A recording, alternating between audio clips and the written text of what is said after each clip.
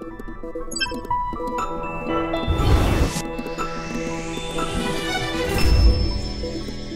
finished the PGDip journey, and I must say it was one of the biggest learning experiences of my life. I did not know what was going to hit me when I walked through the doors on that first day.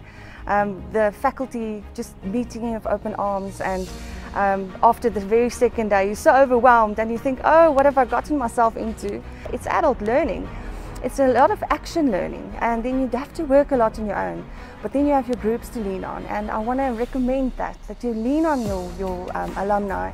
What the PGDip did for me is it made me sit down and reflect and look at the things back and look at critical moments in my life and analyze those moments to see, you know, if I had done it in a different way, would my life have turned out a little bit differently? It has taken me from being just a manager of people to being a manager of self, and a manager of human beings, and just getting to know myself a little bit more so that I can be a better leader to my team at work.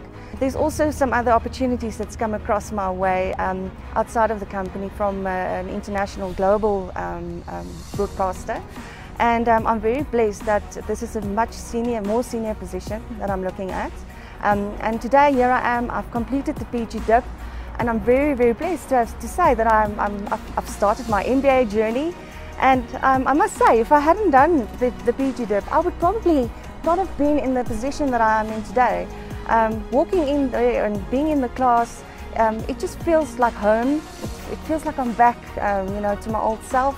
And I'm able to engage and do some real work again. I see this as a new start in my life, a new start in my career, but I'm very happy to say that for the next 30 months I will be still with my Henley family. Don't be scared about studying. Studying is not school. You're not going to sit down and there's going to be a teacher looking over your shoulder. This is adult learning. You can do anything you put your mind to. If you say, I'm going to be the best at what I want to be, you will be the best. Just have a positive mindset, go in there with an open mind, and if you're struggling with something specific, ask for help. There's so many mentors and so many people that can hold your hand and assist you. And some more advice I can give is, if you are the finance guru in the group, don't take on all the finance tasks.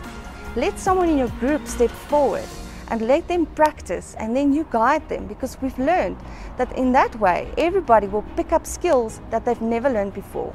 And in that way, we all, as adults, we learn together and we learn different skills and make the whole group strong and succeed together.